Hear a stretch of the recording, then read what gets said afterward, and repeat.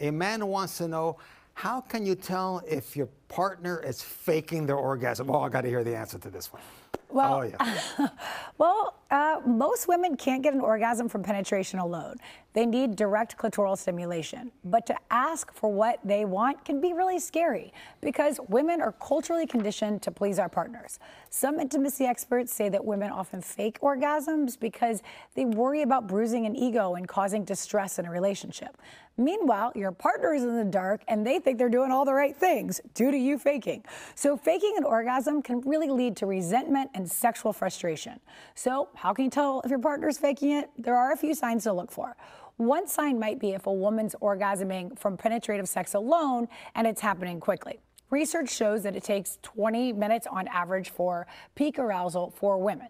Men typically feel the vaginal wall contracting when an orgasm's taking place.